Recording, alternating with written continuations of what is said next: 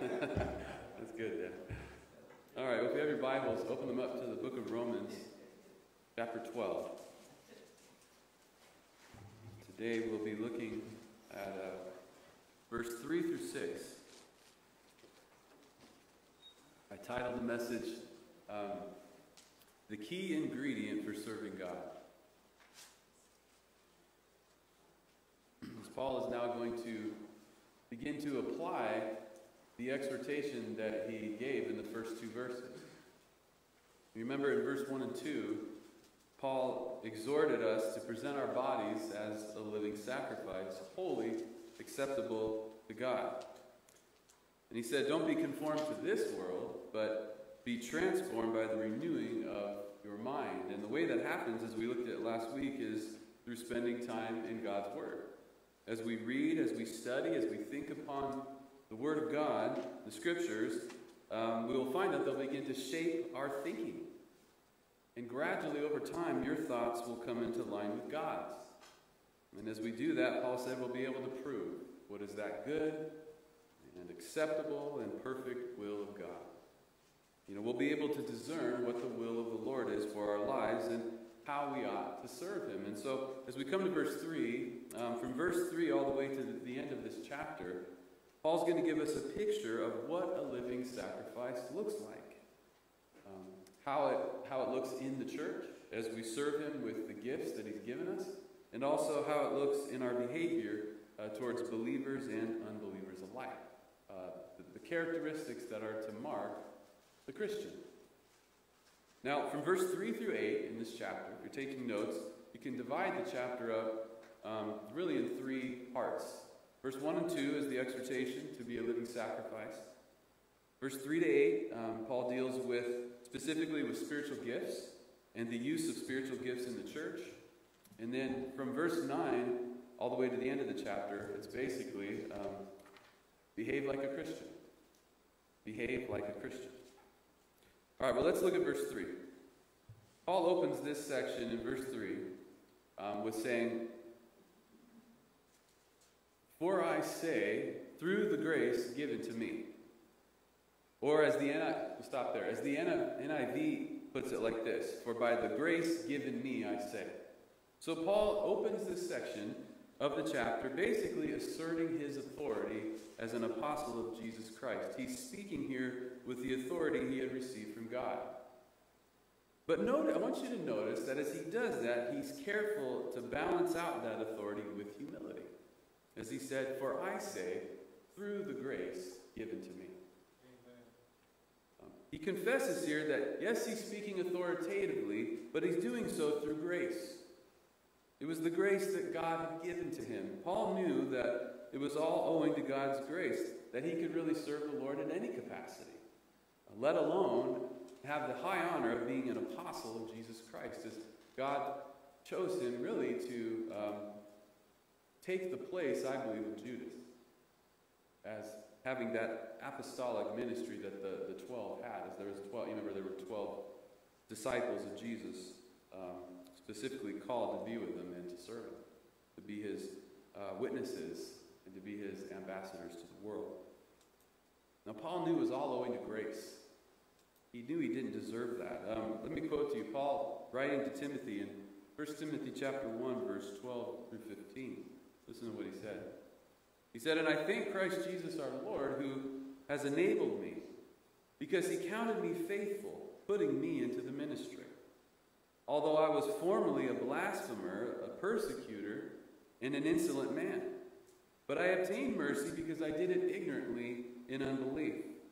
And the grace of our Lord was exceedingly abundant with faith and love which are in Christ Jesus.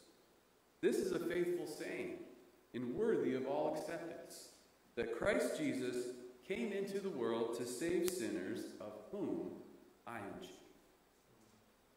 That was Paul's view of himself. The chief and the worst of sinners. That's how he viewed himself. Listen to what he said in 1 Corinthians 15, verse 9 and 10. "For I am the least of the apostles, who am not worthy to be called an apostle, because I persecuted the church of God. But by the grace of God I am what I am. And his grace toward me was not in vain, But I labored more abundantly than they all. Yet not I, but the grace of God which was with me. So Paul was careful to attribute all that he was and all that he did in service for the Lord to grace. How important that is. He viewed himself and his ministry as owing to God's amazing grace. And so here in Romans chapter 12, verse 3, as he opens up this new section about service, we see him use his authority humbly, with the recognition that he had received this authority to speak in this way through grace. And in so doing this, listen, he set the example for the church. As he went on in verse 3 to tell of the key ingredient that must be present in all true service to God, which is humility. Let's read verse 3 in its entirety. Paul said, "For I say through the grace given to me, to everyone who is among you, not to think of himself more highly than he ought to think, but to think soberly, as God has dealt to each one a measure of faith." So Paul called upon the Christians in Rome to first and foremost have a sober estimation of themselves, not to think more highly of themselves than they ought to. And you know how important this is, especially when it comes to serving the Lord in the church, in the use of spiritual gifts. You know, the Bible tells us that God resists the proud, but gives grace to the humble. And so before Paul gets into even describing the various spiritual gifts to be used in the church by the members, he first deals with the spirit and the attitude in which they are to be used, listen, which cannot be emphasized enough.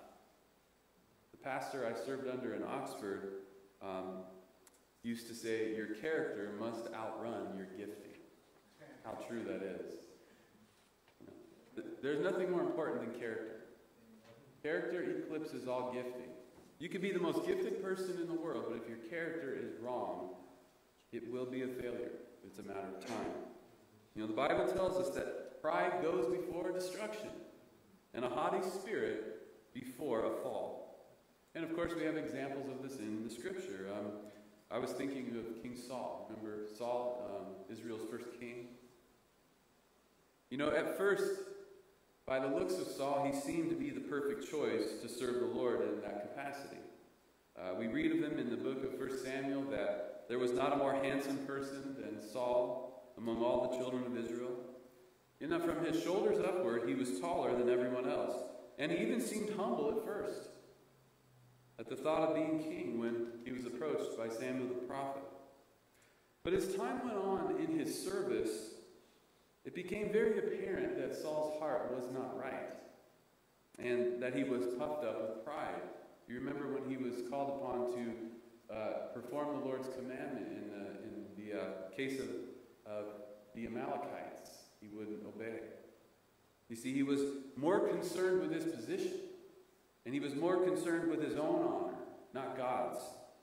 And thus, eventually, Saul was rejected by God from being king. And so what we learn from this is that, listen, gifting, looks, personality, you know, these are not the things that matter. What God is most concerned with is the attitude of the heart. Amen. And the motives behind the service and the use of gifts that God has given. Again, character, motive, attitude, humility. These things come first. That's why Paul addresses it this right away before he even gets into serving the Lord in the church. Listen to what I want to quote you from John MacArthur. John MacArthur said, "No matter how well-grounded we may be in God's Word, how theologically sound we may be, or how vigorously we may seek to serve Him, our gifts will not operate so that our lives can be spiritually productive until self is set aside." Amen. Hear that? Until self is set aside. Paul, writing to the Philippians, said this, Philippians chapter 2, verse 3 and 4. "Let nothing be done through selfish ambition or conceit, but in lowliness of mind, let each esteem others better than himself." Let each of you look out not only for his own interests, but also for the interests of others. How important this attitude is when it comes to serving the Lord in any capacity. Whether it's preaching, being a pastor, or just doing the menial tasks around the church. The attitude in which we do them is everything to the Lord. Amen. This is the attitude that God desires we have in using spiritual gifts. And so that's why Paul addresses this need first. Is he called upon the Christians in Rome not to think more highly of themselves than they ought to. You know, he was telling them, don't have an inflated view of yourself, but think soberly and have an accurate estimate of yourself. How important that is, that we don't think that we're all that, you know. Bag of chips. Sorry. You don't have that kind of attitude. Now, this is not a characteristic that the world is fond of. The world teaches the exact opposite of this. The world tells us to assert ourselves, to promote ourselves, to exalt ourselves, and to make sure that everyone else thinks highly of us too. And if they don't think highly of me, then I'm going to be angry at them and I'm going to be mad at them. But it's the exact opposite of how we're called to be. And look at the way Jesus conducted himself. When Paul gave that appeal for us to let nothing be done through selfish ambition, he then pointed to Jesus. He said, let this mind be in you, which was also in Christ Jesus. And he went on to tell of how Jesus humbled himself. And he became a man. He became a servant. He became of no reputation. In fact, the prophet Isaiah tells us that he is despised and rejected by men. It's a hard thing for our pride to handle when we feel despised. I know how that feels. No one likes that feeling. To feel that you're worthless in someone else's sight. But the thing we have to remember is that we're never worthless in God's sight, no matter how others may treat us. That we're loved by him. And that, listen, the Bible tells us a soft answer turns away wrath. Soft answer. You know, we stayed the night with my folks this weekend, and they were listening to David Jeremiah this morning. I was listening to what he was saying. And in fact, he was quoting from the end of this chapter where Paul talked about not avenging ourselves, but rather letting the Lord be the avenger. And he was talking about how when we seek to get even with other people, basically what we're doing, we're getting into a competition of who can be more evil. You've been evil to me. Now I'm going to outdo your evilness. I'm going to be even more evil to you. That's what getting even is.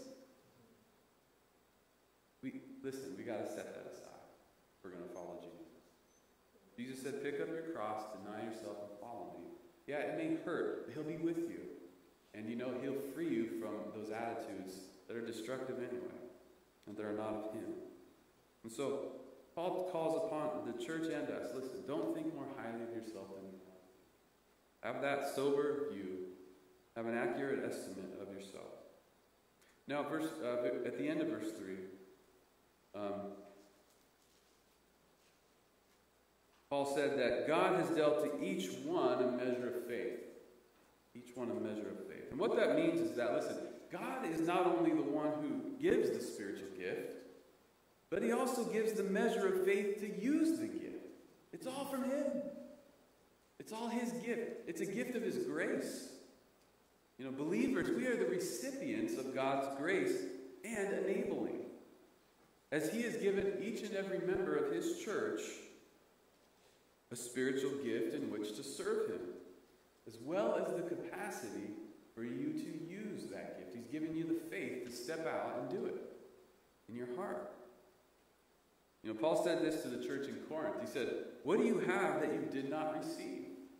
And if you did receive it, why do you boast as though you did not? That's the attitude we got to have when it comes to using our gifts. You know, pride, self-confidence, and boasting have no place in the church and in serving God through the use of spiritual gifts, because God is the giver not only of the gift, but also of the ability to use the gift. It all comes from him. Paul said this in 2 Corinthians chapter 3, verse 5. Not that we are sufficient of ourselves to think of anything as being from ourselves, but our sufficiency is from God. But what Paul the Apostle confessed. He said he's made us able ministers of the new covenant through the power of his Spirit working in our lives.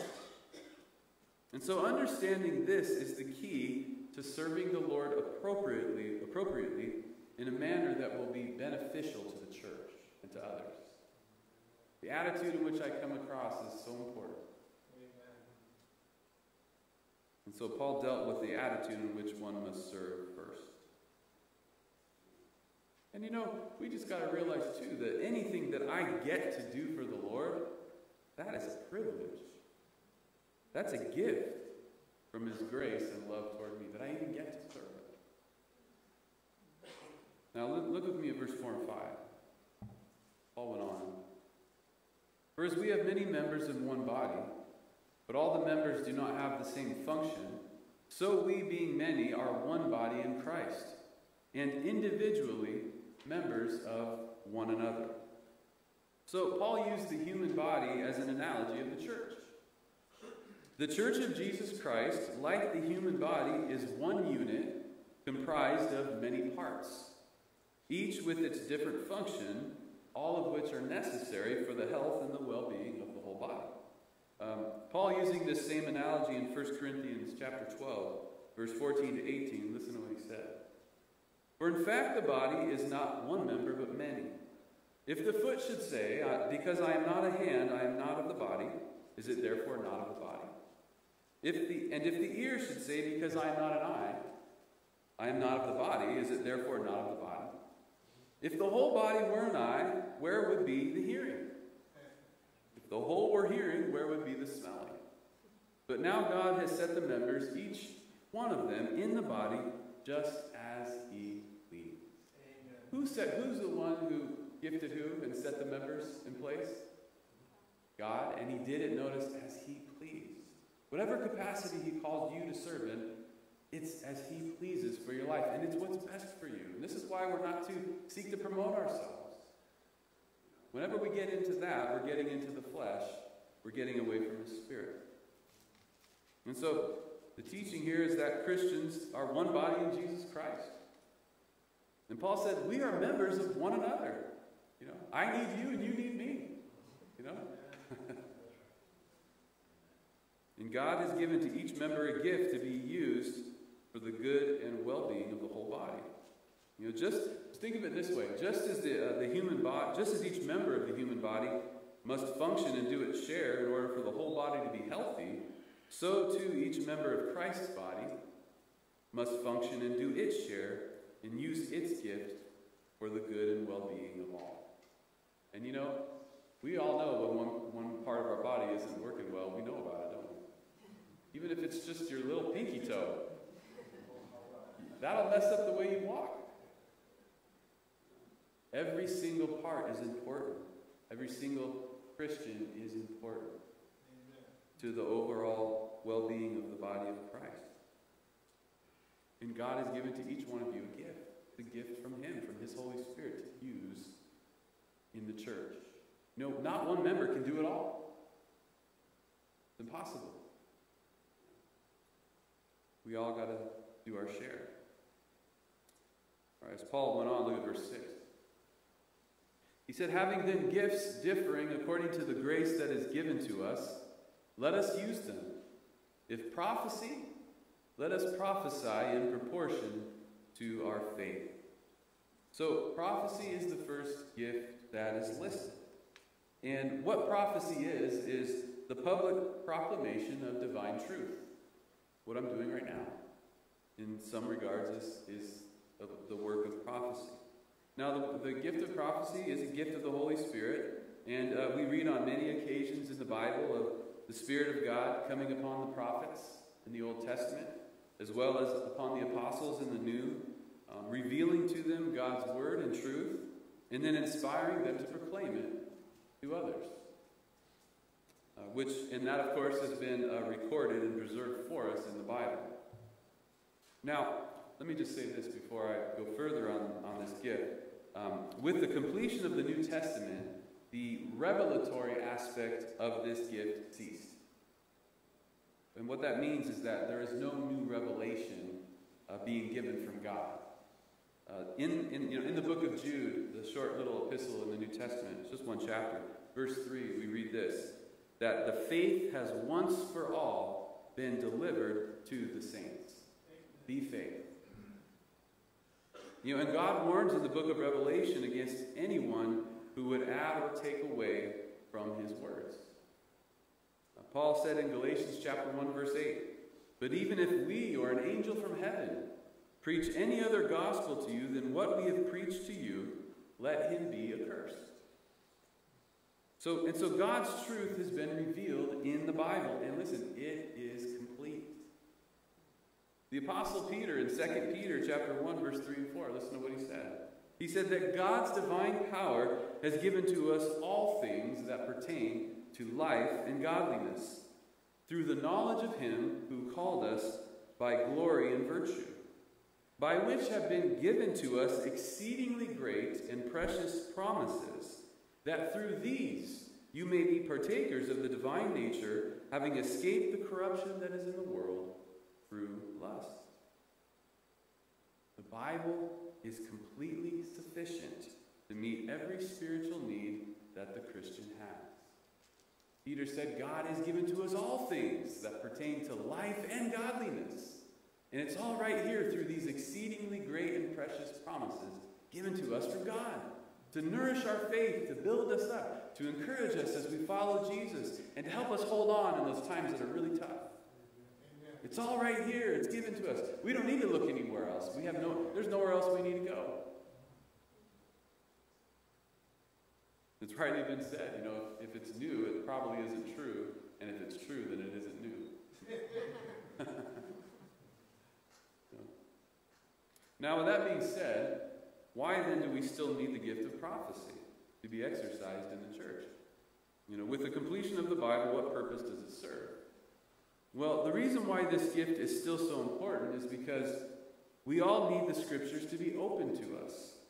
And we need the Scriptures to be applied directly to our lives and personal situations. And this is where the gift of prophecy comes in. As the one who has this gift is able by God's Spirit to speak directly into the lives of God's people using God's Word. And the Holy Spirit takes that Word and He applies it to you. And He speaks to you directly into your life and your personal situation. Remember, this is the living Word. Hebrews chapter 4 tells us that the Word of God is living and it's powerful and it's sharper than any two-edged sword. It's God-breathed, in fact, Paul said, that all Scripture is given by the inspiration of God and is profitable for instruction, for correction. Everything is here, but the gift of prophecy is so important. Paul said in 1 Corinthians 14, verse 3, "He who prophesies speaks edification and exhortation and comfort to men." One of the uses of this gift. Now, this gift is often in use when the minister is teaching and preaching from God's Word on a weekly basis. Most pastors have had the experience of being inspired in the pulpit to say things that they did not plan on saying when they started out. And having people come to them and ask them, how they knew what they were going through and that they needed to hear that very thing that was said during the message. Listen, that's the gift of prophecy. At work, as the Spirit of God takes the Word of God being taught and applies it directly to the specific situation and need of the individual Christian listening. An important gift. Now, this gift can also be used to bring conviction directly into the life of an unbeliever. Again, from 1 Corinthians chapter 14, in verse 24 and 25, Paul said that if an unbeliever comes into the church while this gift is in use, that it will bring conviction, and that it will lead to the secrets of his heart being revealed, and he will fall on his face and worship God. Amen. Read that in 1 Corinthians 14, 25.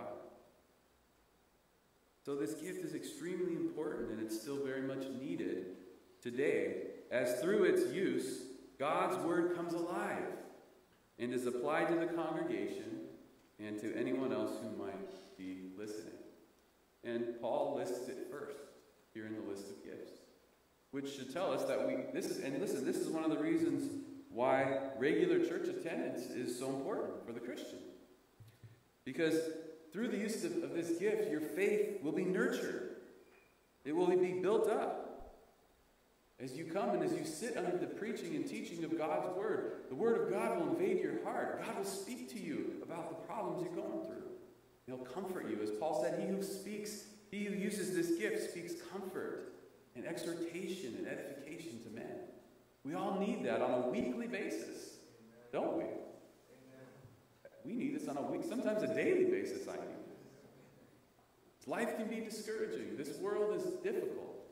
People can be very hard on us. We need to hear from God. So that's why this gift is so important. Now, the pulpit isn't the only place that this gift is used, but it is the most common, I would say. I believe that this gift is also in use during the time of worship.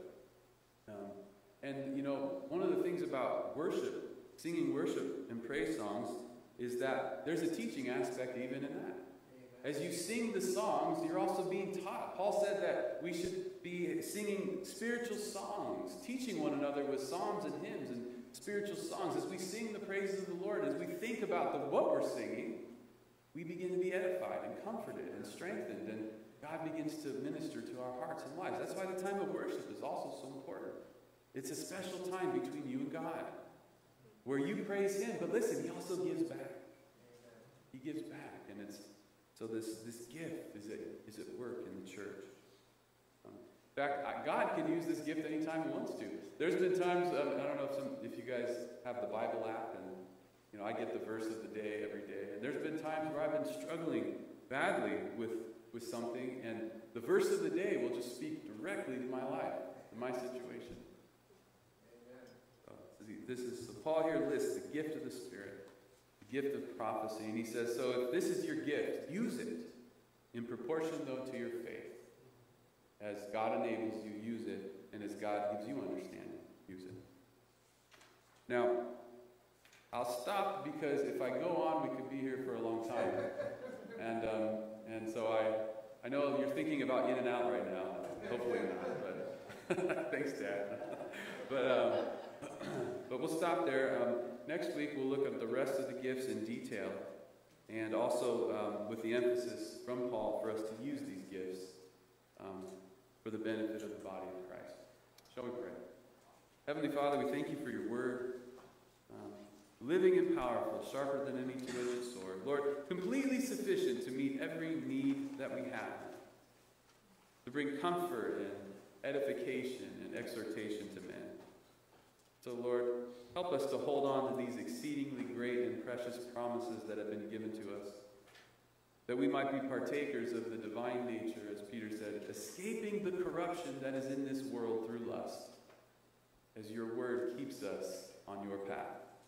And now, Lord, prepare our hearts to come before your table and remember the greatest sacrifice of all, which was your death on the cross, which opened the door for us to come to God. We ask this in Jesus' name.